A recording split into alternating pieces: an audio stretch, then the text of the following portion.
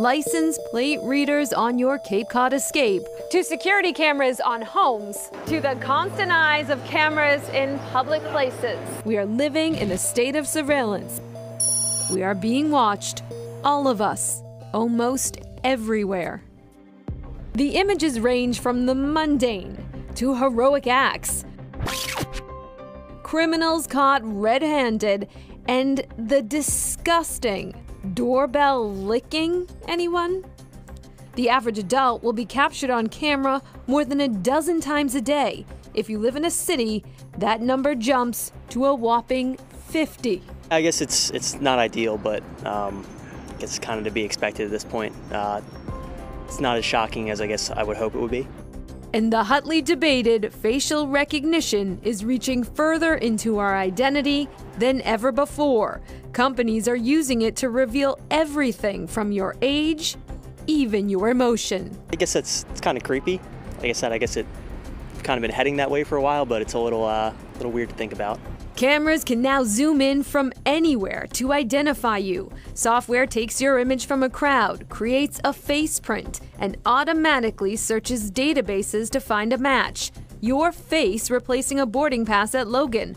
More than 50% of Americans are in a database available to law enforcement, and at least a quarter of police departments in the U.S. have used it to help solve a crime. As long as it's after they commit the crime and it's not like Minority Report where they're using facial recognition pattern to catch an innocent person who hasn't done anything yet. I think it's important that we get out in front of this. One thing I hear a lot is that the technology is so far ahead of where the legal system is. And in some ways, many of us are already in front of it every day voluntarily, using facial recognition to unlock our phones. Apple even now allowing you to set up an alternative identity. A convenience, yes, but Orwellian concerns loom. Even if we ignore the fears of a dystopian view, research by MIT grad student Joy Belawani discovered what she calls the coded gaze.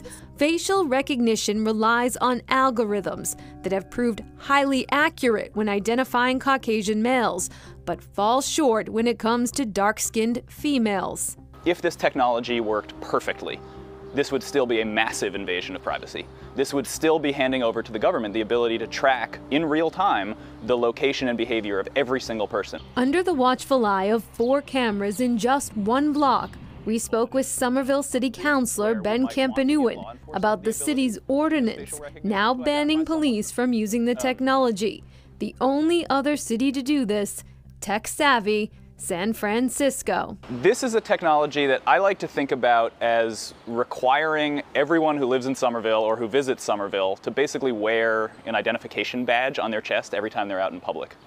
A view that some feel could save lives. Paul Fitzgerald was a superintendent overseeing intelligence during the Boston bombing. They tried to use facial recognition to identify the suspects, but it wasn't as advanced as the 3D tools available today. Who would not want, if we had the capability to identify those 2 individuals early on in the week? Now we know we have their identifications, we can go get them before they plan, as they were, planning secondary attacks. Now in private security, Fitzgerald is a supporter of regulations, but cautions an all-out ban would be harmful. Every community deserves and should expect the police to be utilizing every tool at our disposal within legal limits to keep them safe. It's frustrating because the police have the best interests in mind when they're going to utilize these technologies, and we see the proliferation of it being used in private sector, and people don't get concerned. And I've raised that question to friends, and they say because the police can put handcuffs on you. Gabe Tenenbaum, a law professor at Suffolk University and former law enforcement agent, says facial recognition isn't necessarily unmasking our privacy. There are valid law enforcement purposes for facial surveillance technology. So if we had the ability to easily and effectively identify criminals who otherwise would get away by looking at pictures from public cameras on the streets, that would be remarkably valuable. But there are downsides to it too. Historically, when the police have had a need to search someone or search their papers or search their property, they've had a process to do that, and that's to go to a judge. for now, we're in the Wild West. While this supercharged surveillance expands its reach, eyeing the public, governments, including Massachusetts, begin to try to regulate an algorithm that isn't slowing down. Let's just pause for a second and figure out where we want to draw the line. I wouldn't say that we shouldn't use these technologies. I would just say that we should stop and ask the question first about how we should use them.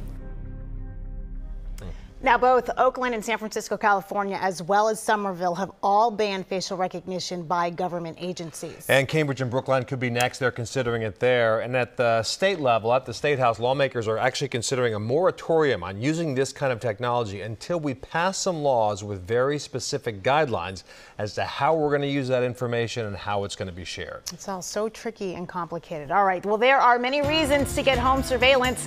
This man has heard them all.